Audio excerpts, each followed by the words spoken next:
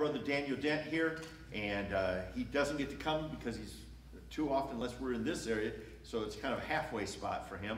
But I appreciate him coming on in and preaching for us right now.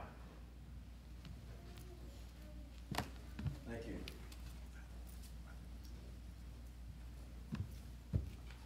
Appreciate the opportunity to be here. One of the hardest groups to preach to is preachers. As a pastor, especially as a younger man, I think I'm at least in that category, but the longer I go, the least young, or less young I feel. Anyway, we're going to be in 2 Peter chapter 2 this morning. I'm just going to speak to you about something the Lord's been dealing with my own personal heart about. And I figure if he can deal with this preacher about it, then maybe the rest of you could glean something from it as well. And I spoke to my church family about this Sunday night, and I'm burdened because in a lot of ways I think we're failing to reach certain groups of people. We're trying to fix that, or I'm trying to work on that in my own personal life. Not too long ago we started a Bible study on Tuesday nights. We'll have one tonight. Seeking to reach those who are struggling with life, and whatever that means for them. It could be alcohol addiction, it could be drugs, it could be any number of things. But I believe that there's answers in the Bible that can help those people that are struggling. I don't think they need another prescription. I don't think they need another fix. I think they need to get their eyes on Jesus. I think he'll take care of all the problems. But that preaches to me as well, because I struggle with things. And I may not be struggling with the same things that they're struggling with, but I believe that's a group of people as a whole that sometimes we just neglect because of what they're into. I'm not going to speak about that group this morning, but another group that I believe so often we are not reaching because we don't like what they're doing. And we're not trying to condone what they're doing, but we do need to reach them with the gospel of Jesus Christ. The Bible says in 2 Peter chapter 2 and verse number 6, "And turning the cities of Sodom and Gomorrah into ashes, condemned them with an overthrow, making them an ensample unto those that after should live ungodly, and delivered just Lot, vexed with the filthy conversation of the wicked. For that righteous man dwelling among them in seeing and hearing, vexed his righteous soul from day to day with their unlawful deeds. The Lord knoweth how to deliver the godly out of temptation, and to reserve the unjust unto the day of judgment, to be punished." Yesterday was my anniversary. I've been married for 19 years, and a whole lot of things have changed in the last 19 years. I was married in the month of June, and of course that has taken on a whole new meaning in our current situation. It is a month for celebrating sin, and it's not something I agree with. It's not something I want. I don't like to see it in the stores. I don't like to see it on the television. But in my lifetime, I've seen things go from something that hardly anyone ever talked about, and something that hardly anyone ever knew anyone that was involved in something like that, to them starting to come out of the closet and starting to push it upon us and beginning to make us think that everything's normal when you act that way and you do those things. And it's so blatant and open, and it's sinful just as it was 19, 20 years ago. I remember the first time I ever met someone that said they were that way, and I was just blown away. I was still in high school, and it did not even compute what they were saying. I could not imagine why someone would think that they should like someone of the same sex. It just doesn't. It's unnatural. It's not according to the plan that God made it. And if we're not careful, we will, in our zeal, I believe, to keep ourselves unspotted from the world, that will distance ourselves from people who need to be reached with the gospel of Jesus Christ, and whose only hope from getting out of that is finding a relationship with God. Or, if they already know Him, from getting right with Him. I want to consider for just a few moments this question: are we reaching Sodom? In the biblical Sodom, we find that there was at least one man who was there who had an opportunity to reach Sodom. I don't think he did a very good job at it. But frankly, we're not doing a very good job at it either. Sodom was a wicked place, but the truth of the matter is that Lot chose to be there. And you can read it in Genesis chapter number 13. He looked and he saw something and it pleased him, and he said, I'm going to go that direction. It didn't start out with him living in that place, but when he pitched his tent, the Bible says he pitched his tent towards Sodom, and then God tells us that the men of Sodom were sinners exceedingly before the Lord. Right. That ought to tell us something just to begin with, before we even know anything about that place, that if God says it's sinful, then we ought to know that this is a place we shouldn't be messing around with. Sodom's sin was more than just great wickedness, and even as Peter mentions here, it was more than just ungodliness. In Jude, we find a very similar commentary of these same things. And in verse number 7 of the book of Jude, it says, even as Sodom and Gomorrah and the cities about them in like manner, giving themselves over to fornication and going after strange flesh, are set forth for an example, suffering the vengeance of eternal fire. They were rejecting God's way. They were doing whatsoever they pleased. They were doing things that they ought not to be doing. And there's consequences for those things. There's the judgment of God that came upon those cities as a result of their sin and their unwillingness to repent, regardless of how little light they had, regardless of the witness that they had. At least Lot was there to witness against them. They didn't listen. In Romans chapter 1, we find a great list of things that Paul deals with of what happens when you totally reject God and God's way. And part of that is this very sinful nature. In verse 26 of Romans chapter 1, it says, for this cause God gave them up to vile affections. For even the women did change the natural use into that which is against nature, and likewise also the men, leaving the natural use of the woman, burned their lust one toward another, men with men working that which is unseemly, and receiving in themselves the recompense of the error that was meet. Instead of worshiping God as they knew they should have been worshiping God, they worshiped, the Bible says in the previous verses, they worshiped and served the creature more than the Creator. And this is the reason why it led to this. They rejected God, and so God allowed them to do whatever their heart desired, and that ended up being something vile and filthy and unnatural. But all of sin leads to other sin, and eventually a reprobate mind that Paul speaks about here, where they don't even know the difference between what's right and wrong, nor do they care. Just read the rest of Romans chapter number 1. The end is much like we find the book of Judges, every man doing what's right in their own eyes. And when we do what's right in our own eyes, we're not doing what's pleasing to the Lord. Isaiah chapter 3 and verse number 9, it's not just their outward gross sin that we think of when we think of Sodom. It was their heart filled with pride about what they were doing with. And isn't that exactly what we're seeing today? This is Pride Month. And number one, pride is an abomination. Pride is against God in all forms. And if we've gotten to the place where we're proud of the sin that we're committing, we're in a bad place. Isaiah 3 verse 9 says, the show of their countenance doth witness against them. They declare their sin as Sodom. They hide it not.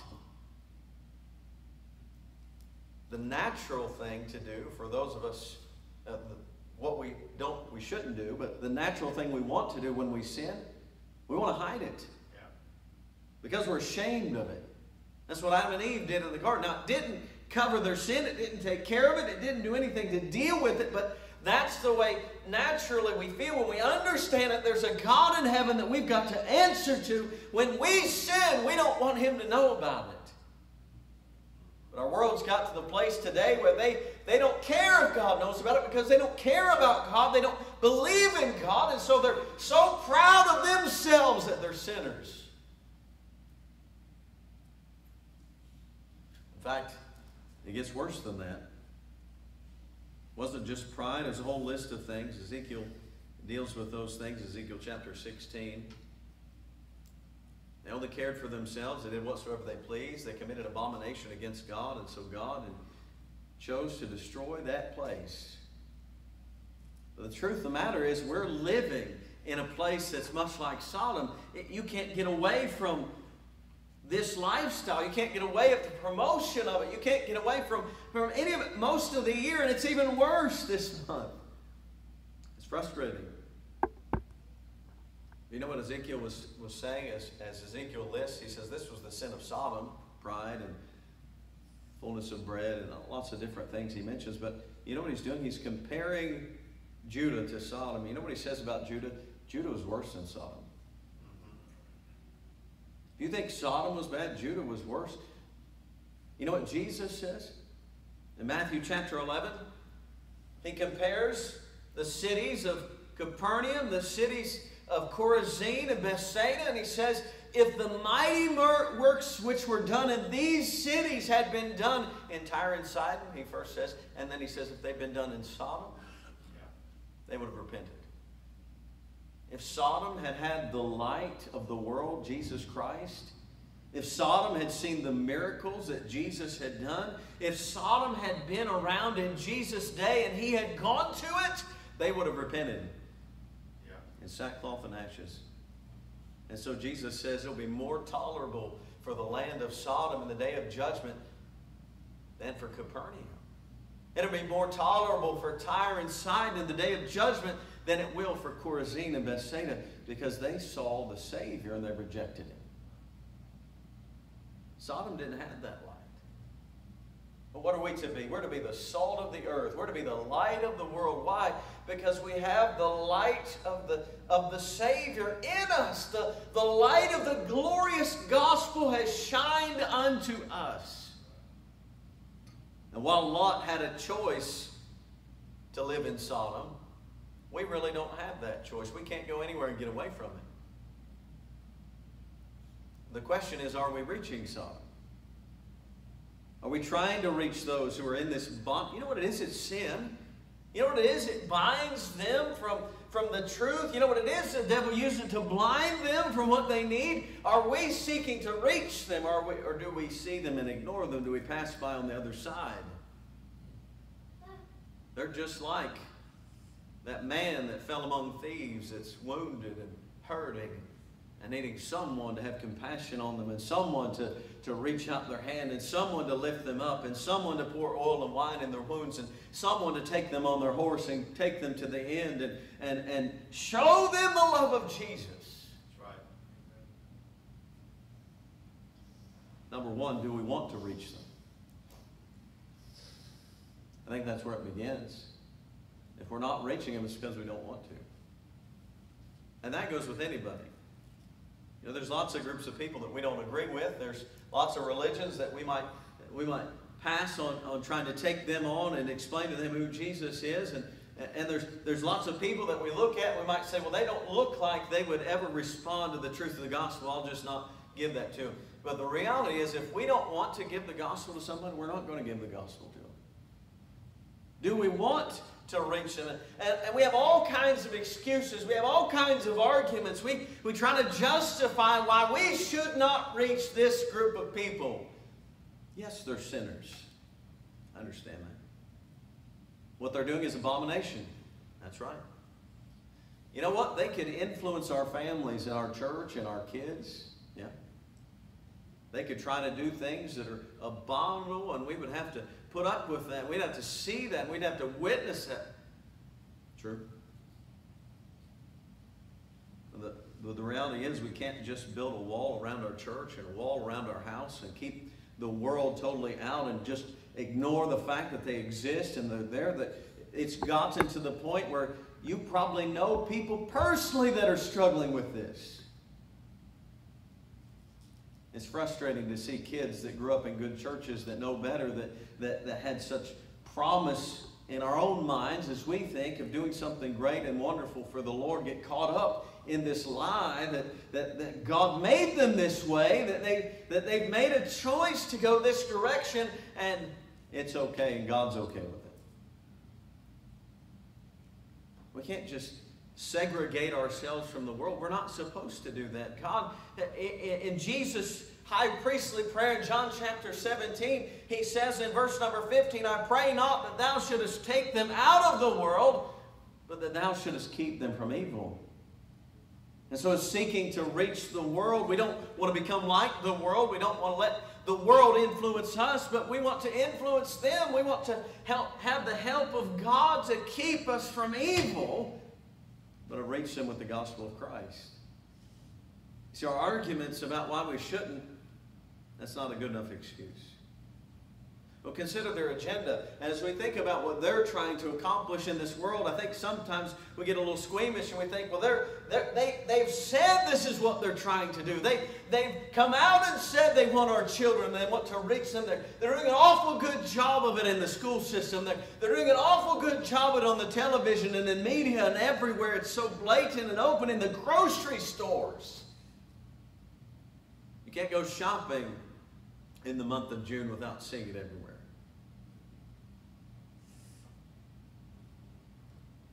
Their agenda is real. They want to make it appealing. I'm sure Sodom was a pretty place. It attracted Lot, his family. I'm sure they put on a good outward appearance. Isn't that exactly what the media does to this lifestyle? It makes you want to think, well, they're happy. I mean, they use the word gay that means happy, and they've perverted that to promote their lifestyle, and they're not at all happy. You know why? Because they're missing the most important thing. They're missing God. They make it appealing. They want to make it acceptable. That way I felt the very first time I met someone like that. To be honest with you, it doesn't shock me so much to see people out in public doing those things. That's a little disturbing about my own self. You know why? Because we see it day in and day out. They talk to us about it day in and day out. You see it on movies, you see it on commercials, you see it broadcasted in the stores, and I know what the rainbow means. It doesn't mean that all love is love. It means that God has promised not to flood the earth as a way of judgment. It's a sign that God's good.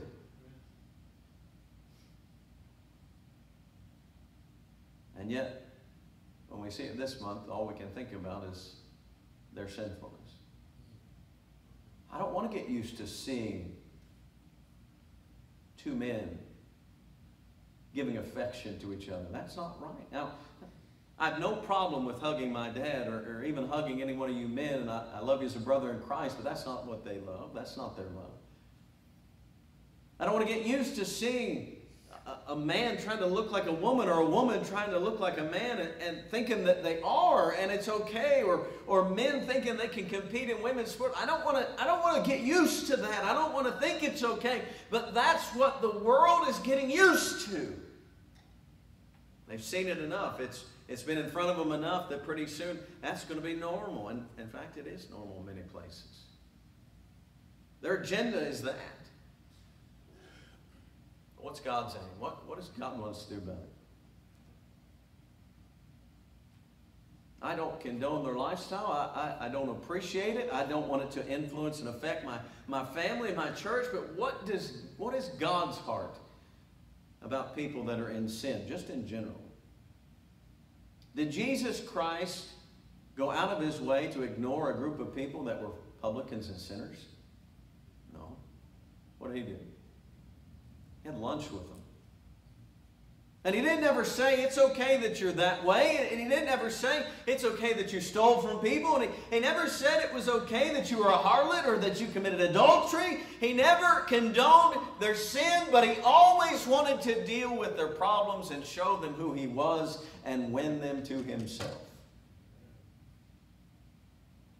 Because the Lord is not slack concerning his promises, some men count slackness, but is long-suffering to usward, not willing that any should perish, but that all should come to repentance. You mean God wants Muslims to be saved? Yes, he does. And he wants Buddhists and Hindus and homosexuals and transgender folks. And the answer to everything is people coming to a relationship with Jesus Christ.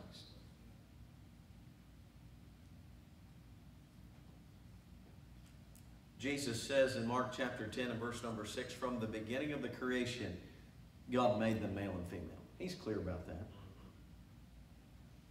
And if God would have wanted it any other way, he'd have made it that way. He declares that Sodom is sinful and wicked exceedingly. He destroys these cities because of their great wickedness. You know how long-suffering and patient God is? Even with this sin. And we classify sins. We say, oh, that's so much worse. And it's outward and it's unnatural. And I know that. And it bothers me to see it. But does it bother me when I sin? Sin is sin. Sin separates us from God. It doesn't matter how great or how small we see it. It doesn't matter if it's outward or if it's inward. The pride of my heart is just as wicked as their open, blatant pride.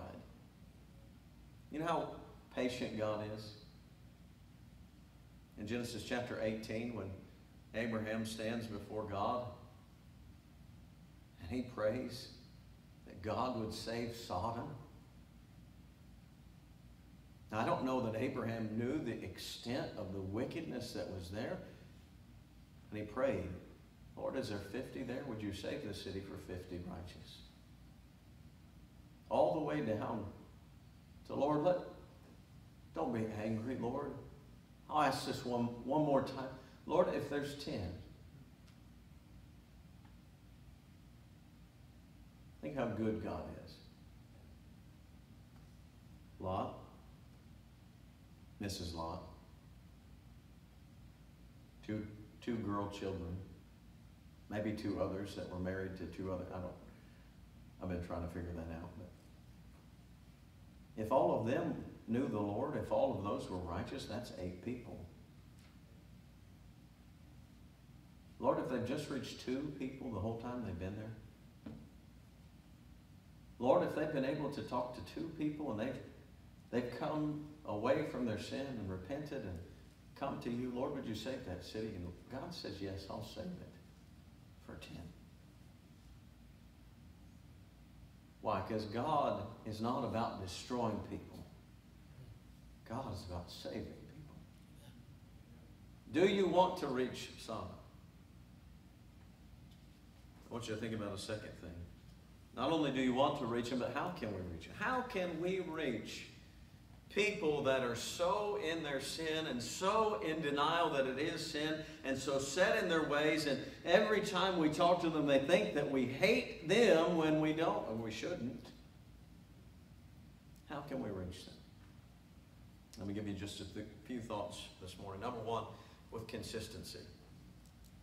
If we're going to reach people that are in bondage to this sin, we've got to be consistent.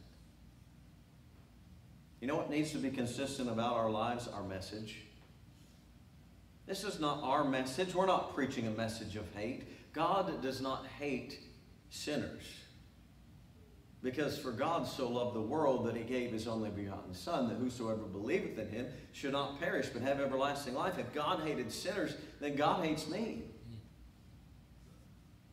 Sin is sin to God, and if they will recognize that that is sin, if they will turn to the Lord, we've got to be faithful in our message that God loves the world, but God cannot be okay with sin. It's God's message, it's not our message. And sometimes we're so hard on the sin of others, and we're not very hard on our own sin, but we're so hard on the sin of others that we push them away from God. Yes, sin is terrible and wicked, and their sin will send them to hell if they've not had it paid for by the blood of Jesus Christ, and they need to get right with God. That's the truth. We've got to be consistent in our message. We can't change. This world wants us to change. It wants us to accept it. It wants us to bring it in and say it's okay. It wants us to change what the Bible says, but the truth of the matter is we can't change what God has said. We've got to stand on the truth and keep standing on the truth. And the longer we live and the more accepted this becomes, the more radical we're going to appear. We're not hating people. No. Our message has to be consistent. Our ministry must be consistent. That means we're not just trying to reach the people that we want to reach, or reach the people that look like they would receive our message, or not just picking up those that really are nice and kind and clean and have it all together already. No, we've got to reach those. We've got to go into the highways and hedges and compel the lame and the halt and the blind and reach as many as we can, regardless of how they identify or who they are or what they've done. Our ministry has to be consistent, reaching all the world with the gospel of Jesus Christ. Every creature. If we're going to reach them, I believe our marriages need to be consistent. You know, the greatest thing that will help our children to know what marriage ought to be, to see a marriage that's what it ought to be.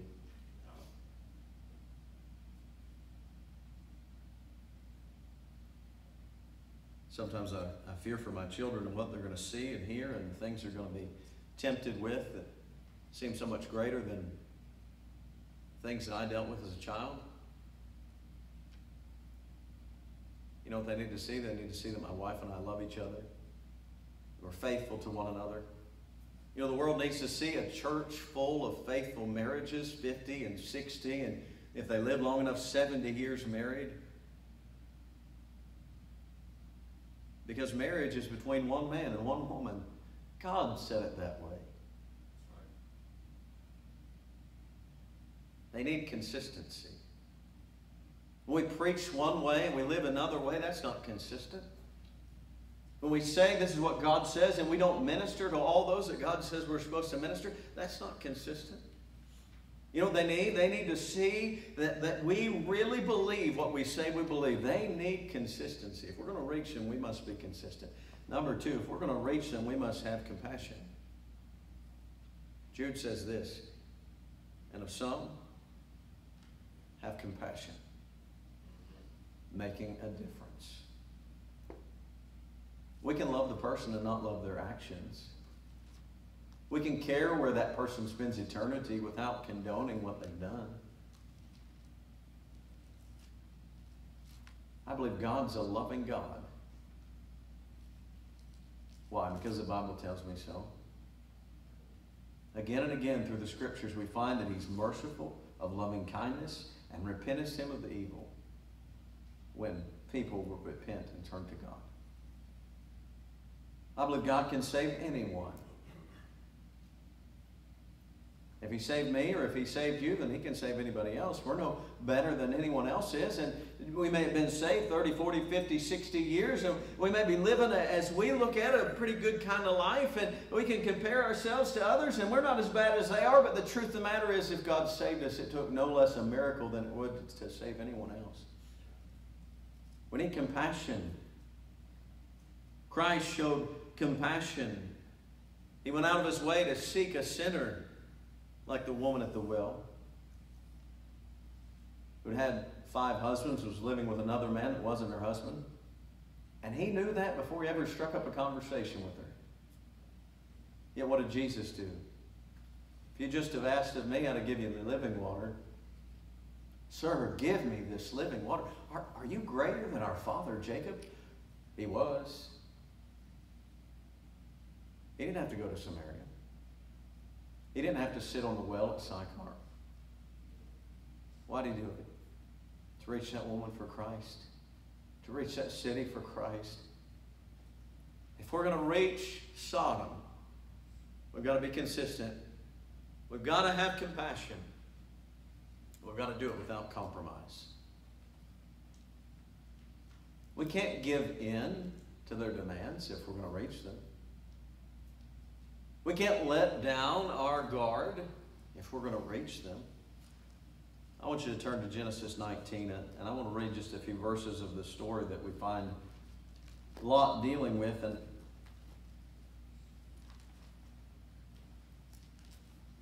I don't really want you to think I'm looking down on Lot, because any one of us could get caught in the trap and temptation of sin. In fact, Peter tells us that he was just Lot, that he was righteous Lot, that his soul was vexed every day in the things that he saw and heard. And I can imagine my soul gets pretty troubled as well in the things I see and hear. But I believe he compromised. He gave in. He tried to appease them. In verse 4 of chapter 19 it says, But before they lay down, the men of the city, even the men of Sodom, compassed the house round, both old and young, all the people from every quarter. And they called unto Lot and said unto him, Where are the men which came into thee this night? Bring them out unto us, that we may know them. And Lot went out at the door unto them, and shut the door after him. He said, I pray you, brethren, do not so wickedly. Behold, now I have 2 daughters which have not known man. Let me, I pray you, bring them out unto you. And do ye to them as is good in your eyes, only unto these men do nothing. For therefore came they under the shadow of my roof. And they said, Stand back. They said again, This one fellow came in to sojourn, and he will needs be a judge. Now will we deal worse with thee than with them. And they pressed sore upon the man, even Lot, and came near to break the door. Now he sought to tell them, this is wickedness. This is something that you shouldn't do. This is the very reason I brought these men into my house, to protect them from this. But he offered them his daughters instead. Thank God they didn't receive that. But you know what Lot lost? He lost his testimony. He was telling them the truth. Don't do this, men. This is wickedness. Hopefully that wasn't the first time he'd ever said that. But even so, they didn't listen. He lost his testimony with his sons-in-law. When he goes, as the angels are hastening them out of the city because God's going to destroy the city by fire, he goes to his son-in-law home. He says, Get up out of this place. God's going to destroy it. And the Bible says he seemed to them as one that mocked. God's going to destroy this place? You see, he hadn't lived a life to prove how real God was to him. He hadn't been faithful to preach the truth that God is not pleased with this living. I don't think his sons-in-law were this